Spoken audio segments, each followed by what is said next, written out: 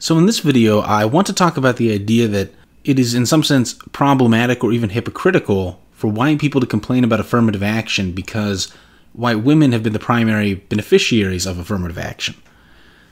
This is a claim that is made often in popular press, but as we're about to see, it's normally made on the basis of very poor evidence. So for instance, there was an article published in Teen Vogue this year which claimed that, quote, "It comes as a surprise to many to discover that white women have benefited more from affirmative action programs and policies than any other demographic." The evidence presented for this is just a citation to a 2007 essay by Kimberly Crenshaw in which she says, quote, "The primary beneficiaries of affirmative action have been Euro-American women, but no evidence for this proposition is actually given." In 2016, there was an article appearing in Vox which said that, quote, "The primary beneficiaries of affirmative action have been Euro-American women," wrote Columbia University law professor Kimberly Crenshaw for the University of Michigan Law Review in 2006. A 1995 report by the California Senate Government Organization Committee found that white women held a majority of managerial jobs compared with African Americans, Latinos, and Asian Americans after the first 2 decades of affirmative action in the private sector. Now, this is the same Crenshaw citation as I just dealt with, so there's no evidence there.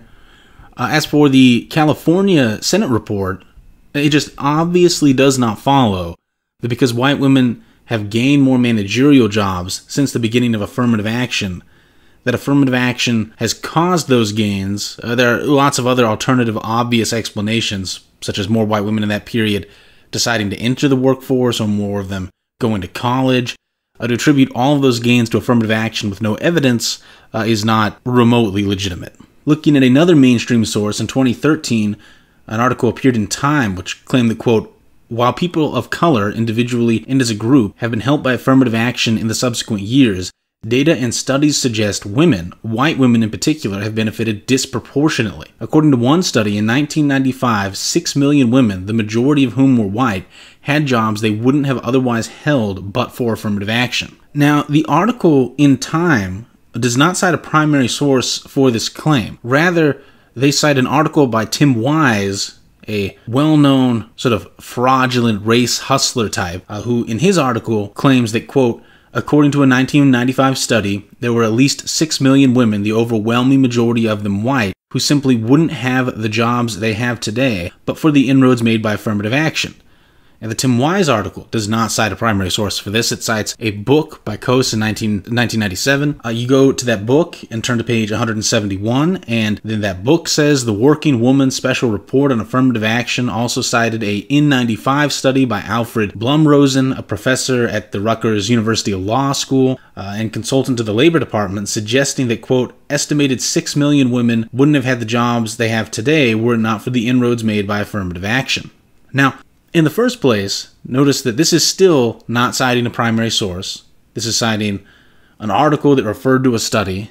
And so we're like 6 citations in before we get to the primary source. And this is not the kind of journalistic standard you might think an organization like Time would follow, if you take those organizations seriously anyhow. But also notice that this book says nothing about the racial composition of the women who were given jobs. So that this element, the racial element, is a lie which was invented by Tim Wise when he dishonestly cited this. And then Time magazine amplified the lie that Tim Wise began. Now that said, let's get to the actual primary source. And this report from 1995 says, "It is modest to point out that 5.5 million minority employees are in higher level jobs than they would have been under the occupational distribution of 1960. And that 6 million women have moved into executive, managerial, professional, and sales jobs since 1972. This comparison totally fails to take into account the population sizes of these groups of minorities versus white women, because there are more white women, especially in this time period, than there are minorities. And so if you use the census demographic data from 1980, which is roughly the mean year of the time period under consideration, giving 6 million jobs to white women would mean that 1 in every 17 white women got a job via affirmative action, and giving 5.5 million jobs to non-whites would mean that 1 in every 5 non-whites were given a job via affirmative action. So that even if we assume that all 6 million jobs that went to women went to white women, this would still disproportionately show a benefit for minorities if this was actually a measure of jobs given due to affirmative action, which it absolutely is not. There is no evidence given that these job gains are due to affirmative action. When the report says that, quote, women have moved into executive, managerial, professional, and sales jobs since 1972, that 6 million women have done so, there's just no reason given to think that all 6 million jobs were somehow caused by affirmative action. And again, given that we know what was happening in America at that time with respect to women in the workplace, the social norms that were changing, especially among white women, feminism at that time, it's not even plausible on its face that all 6 million jobs would be due to affirmative action. That's just ridiculous. And so hopefully what is clear is that the popular press has pushed this narrative on the basis of lying, on the basis of citing other essays, just saying things but with no evidence given at all, and on the basis of research methodologies that make no sense as measures of jobs gained via affirmative action. So turning away from the silliness that is the popular discourse, to actually attempting to measure the impact of affirmative action, the best methodology available is to compare the rate at which various groups' employment grew among firms doing federal contract work.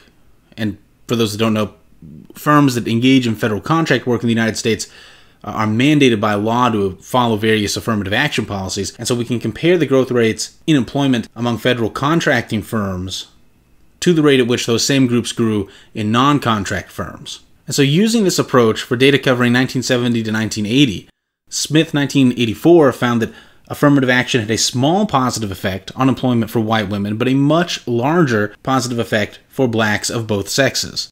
And the most dramatic benefit was for black men, who in 1980 accounted for 11.6% of managers and officials in non-contract firms, but 44% of them in firms with federal contracts. Now, intuitively, I would think that affirmative action giving a small benefit to white women in the 1970-1980 period very much leaves the door open for a negative impact over a longer time period, as sort of woke cultural norms have moved from emphasizing feminism to emphasizing racial inequality. And indeed, there's a 2016 paper which looked at data from 1973 to 2013, and it found that white women were the primary victims of affirmative action in federal contract work, and they write quite explicitly that, quote, affirmative action increased the employment of black and Native American women and men at the expense of white women. Now, a somewhat less rigorous approach is to survey private firms, regardless of contractor status, and see whether firms claiming to support affirmative action predicts who they employ. Now, this method warrants less confidence than the previous method because we can doubt the validity of firms self-reporting whether they utilize affirmative action, and in some cases even who they employ. And if you look at this methodology, the research findings are a bit all over the place, despite there only being a couple studies that I can find that do this. So one from 1999 finds that, quote, affirmative action is associated with an increase of about 15% in the probabilities of hiring white women and black men. On the other hand, the probability that a white man is hired is lower by about 20% under affirmative action. So that in this paper, white women are tied with black men for being the group that benefited the most, but the negative effect on white men was still large enough such that the net effect on whites was still negative.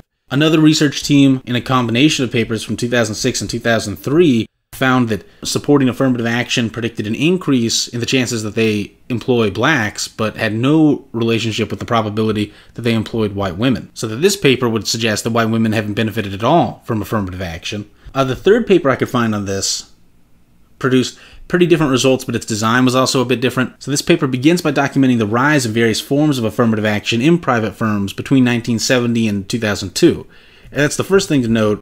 Aside from just affirmative action is extremely widespread now and has been for decades, but also that this data is based on older data compared to the other studies I was just looking at. And it's also only looking at the impact of affirmative action policies on being hired as a manager, which is obviously just a subset of the total number of jobs affirmative action is going to impact. And the result, when they break it down by a bunch of different affirmative action policies, is that which group benefits the most depends on which affirmative action policy you look at, although there's a consistent pattern, or the most consistent pattern anyway, across policies, of negatively impacting white men's employment chances. So that said, this data does paint a somewhat better looking picture for white women than the other research I've looked at, but again, it's relying somewhat on older data and based on only a single job that you do at a firm, and so can't be taken to contradict the rest of the data, which we can say, I think, with fairly high confidence that overall this data suggests that white women have not been the greatest beneficiaries of affirmative action,